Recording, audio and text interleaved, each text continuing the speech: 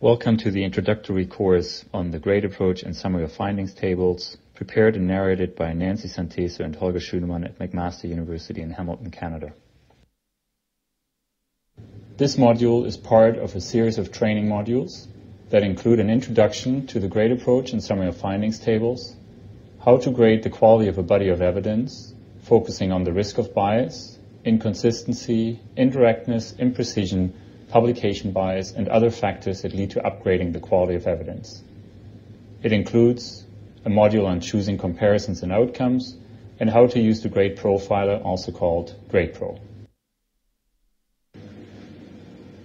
In the grade approach, studies are summarized in systematic reviews.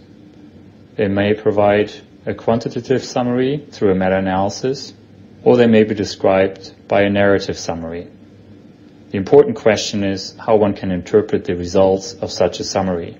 In particular, how confident we can be that the estimate of the observed effect from the summary is actually true. How confident can we be in this estimate? One of the questions that is asked according to the grade criteria is whether publication bias is likely. If publication bias is likely, our confidence in the estimate of effect may be reduced. For further information on this topic, please see Cochrane Handbook chapters 10 and 12.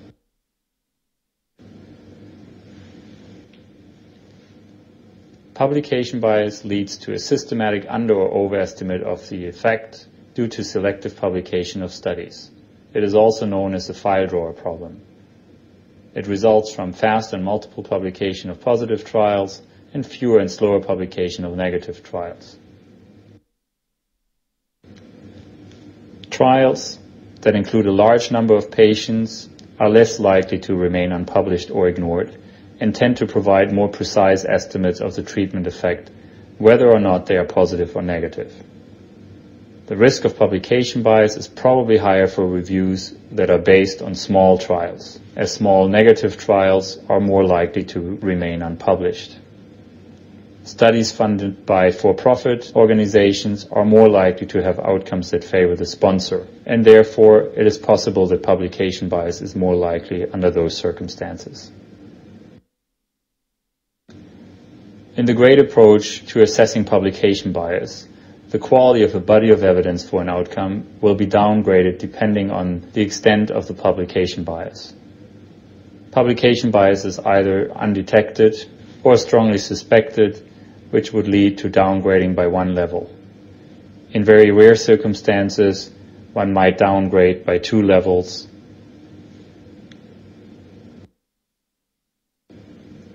But how does publication bias affect the quality of the evidence? One of the ways to explore publication bias is through the use of funnel plots. A funnel plot shows the effect of an individual study, here represented by each single dot on the x-axis, plotted against a measure of precision on the y-axis. As a measure of precision, the standard error is frequently used. In earlier versions of the funnel plot, sample size has been frequently used.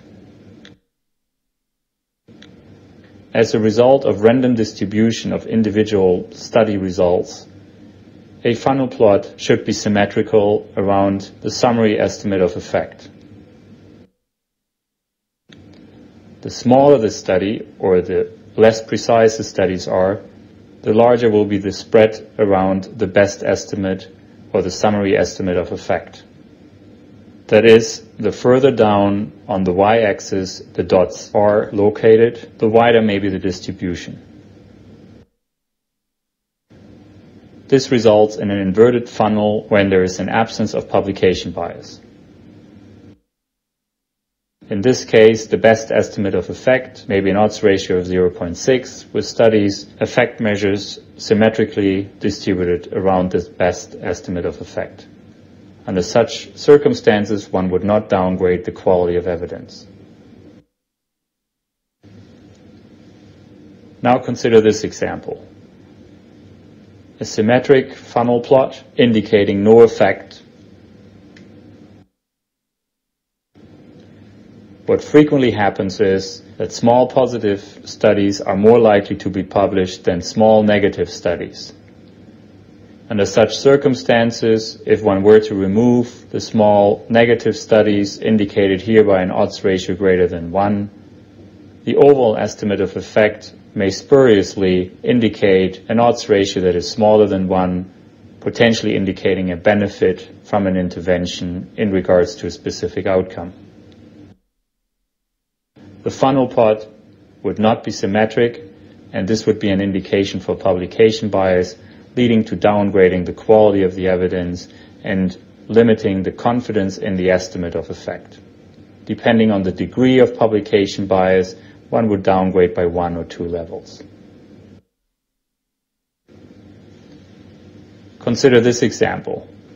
There frequently is a question, how many studies are required to assess publication bias in a funnel plot? Rules of thumb indicate that a minimum of 5 to 10 studies is required. This example, an early version of a Cochrane systematic review looking at parenteral anticoagulation for prolonging survival in patients with cancer who had no other indication for anticoagulation, shows 5 randomized controlled trials that appear to be symmetrically distributed around the best estimate of effect, which is a hazard ratio of approximately 0.8. Despite the paucity of studies, one might describe publication bias as undetected and not downgrade the quality of evidence. Now consider this update of the same review. In the update, 3 additional randomized controlled trials had been identified. While the overall estimate of effect appears to be closer to a relative risk of 1, publication bias could still be judged as undetected, given that there is a nearly symmetrical distribution of the individual trials around the best estimate of effect, which is a relative risk of around 0.9 at this point. Now consider the following classic example. Intravenous magnesium was considered to be beneficial in patients who suffered from acute myocardial infarction. In fact, when systematic reviewers looked at the effects of intravenous magnesium on mortality in trials, they observed the following. Trials indicated largely that there was benefit from administering intravenous magnesium with an approximate odds ratio in a meta-analysis done by Yusuf and colleagues in 1993 of approximately 0.8. However, when carefully looking at the distribution of these studies, it became evident that primarily smaller randomized controlled trials were identified and indicated a large benefit, leading to the overall estimate of effect. In fact, when investigators conducted a large-scale randomized controlled trial, ISIS-4, published in The Lancet in 1995, they found that there was no benefit from acutely administering IV magnesium in myocardial infarction. Such a funnel plot would be an indicator of publication bias. In fact, here publication bias was confirmed by a later very large randomized controlled trial.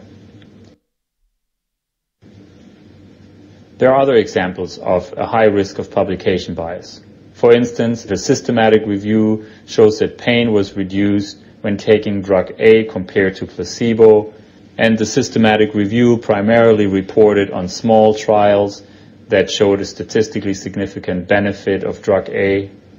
And if there's indication that larger trials showed a much smaller benefit that, for instance, was not statistically significant, such a distribution may indicate that smaller studies with smaller or negative effects might have not been published, and under those circumstances publication bias may be likely, and one would downgrade the quality of evidence because the confidence in the estimate, which is likely overestimated, is reduced. An example comes from a Cochrane systematic review looking at alpha blockers for hypertension. In this systematic review, 10 trials were identified. Although the results were not pooled because of the use of different doses in these various trials, The authors concluded that trials must have been completed and provided to the regulators in order for the drug to be approved. Only very few trials were actually found. Many of the doses that have been approved by regulators do not have sufficient published trial evidence to support their use. And for some doses, there were no published data. The authors of this review concluded that publication bias may be likely, and one might downgrade the quality of the evidence. A question that is frequently asked is whether publication bias should be suspected when there is only one study. The answer is that publication bias should be always suspected.